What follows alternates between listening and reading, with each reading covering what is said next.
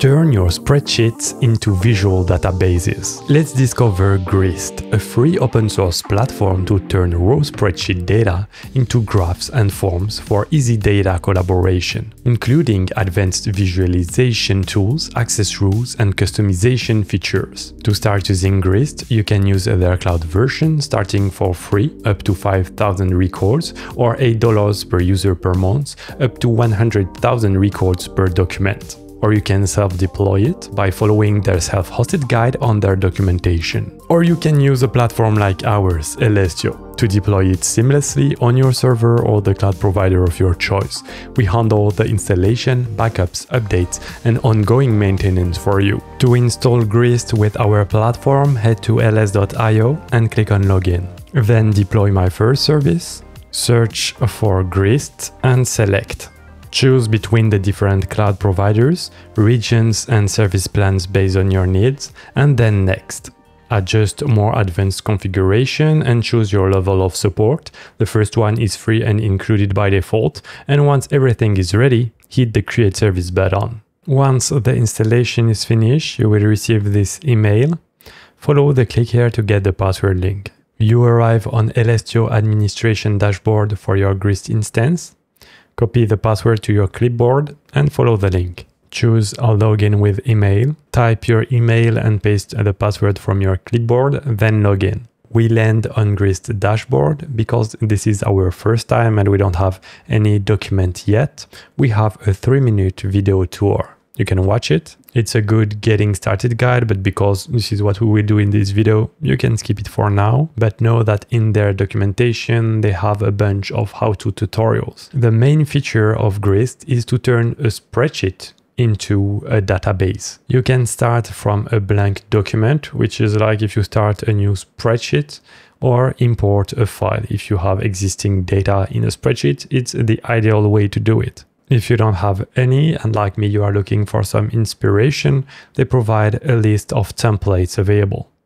Let's check investment spreadsheet templates. You have explanation about what it is and how it works, plus a live preview. Here it's working correctly. If you want to open the full template, it will open a Grist instance, including all the different things. But unfortunately, if you want to use these templates, you will need to use the cloud version. So us, we won't be able to just copy a template and use it inside our instance, but we still can extract the data and recreate some of the features. Let's go to raw data. We can choose companies, open it. You have all the raw data of the companies, and on the top right, download as XLSX. Okay, so we have successfully stored the data. Now we can import file. Open it, and we have successfully imported our data into Grist. So for now, it's just a classical table view, but now it's here, we can do much more. Let's click on Add New, add a page. So we start from an empty page. Let's say we want to display the data into a chart using the company's data. So you can have multiple documents imported, multiple tables. Add page, and you have this ugly chart generated because it has a lot of lines and it's not set up correctly. So on the top right, let's edit it. Where is it? Widget options. First, the chart type, we want a pie chart. The label, because we want to group things together to show something, let's use the category code. And now we are learning something from our data. We have 11.8% of companies that belong to advertising. Analytics is 2 point something, and so on. Very easy to generate charts from your data. You can adjust some parameters, add some sort and filters, and edit how the data is selected. But remember, we created a page. So let's name it company's dashboard for the big picture about our data. Here inside it, we want to add a widget to our page.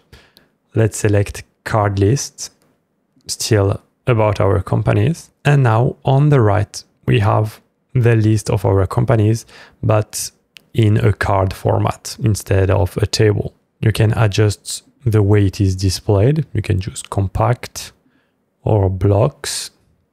Then which fields are visible or not. Let's say, okay, I just want the name and founding total and category. Hide fields, oh, it was the opposite, sorry. So select all hide fields and do the opposite. Name, category, and founding total, show fields. And now we have only this information for each company. Let's say you want them to be one line, edit card layout. You can take one, put it as a column, save layout. And here you have one line per company. And again, you can adjust the sort and filter for this widget. You also have settings per field. So first, for the name, you can decide how you want to display it. Markdown, hyperlink, but it's not really a link. Choose the style and really customize the appearance here. All right, let's discover other types of widgets. Inside a new page, we will use a calendar based on the companies and add our page. Let's name it founding calendar. And first we need to map some data so it's available to process it to generate an actual calendar. Let's go to the settings of our calendar in the widget. Start dates we can use, so it's detecting which one are actually dates. Founded at, so we use the same start and end date. And for the title, we can say we want the name of the company. Now what you can see is that it automatically went to September 2007 because I guess there is data here. So there are 3 founded companies. The first, there are these 2. Here there is another one. Then you have this. Then I guess it was the latest ones because we have other companies created in the past. And then in addition to visualize data, you can create data using forms. Let's create a new table. Let's call it members create. Let's name it members form.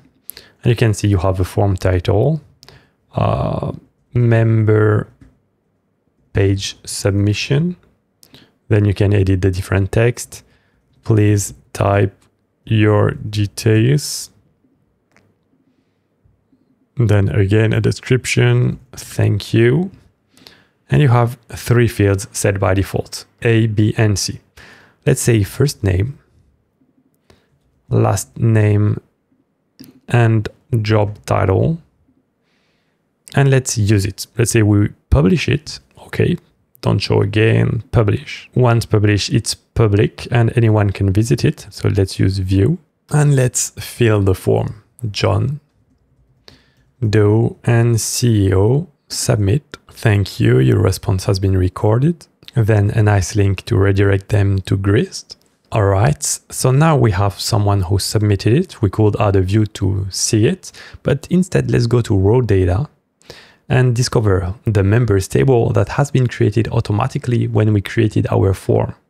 But what you can see is we renamed the input forms to first name, last name, and job title, but here it's A, B, and C, because we only renamed the input field and not the data field.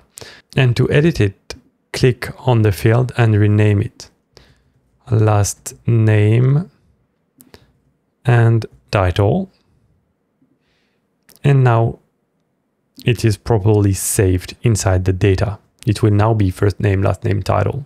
Then to manage your data the best way possible, you have access rules. You have a few rules set by default. When a user is an editor or an owner, they have read, update, create, and delete permission. Viewers, they have read permission, but maybe you want viewer to be able to do nothing and to cancel the permissions.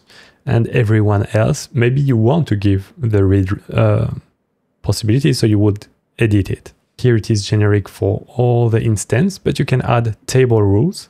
Let's say on members, I want specific rules, or on companies, I'm able to specify the rules with very accurate control. If we go to document history, it opened this panel showing you all the details of who did what to know precisely who adjusted the data, who changes the views and so on. It's a bit raw because it's showing some data that is proprietary to Grist, but still it can help you diagnose what happened. If we go back to the home page, we are inside the home workspace, it's where we worked.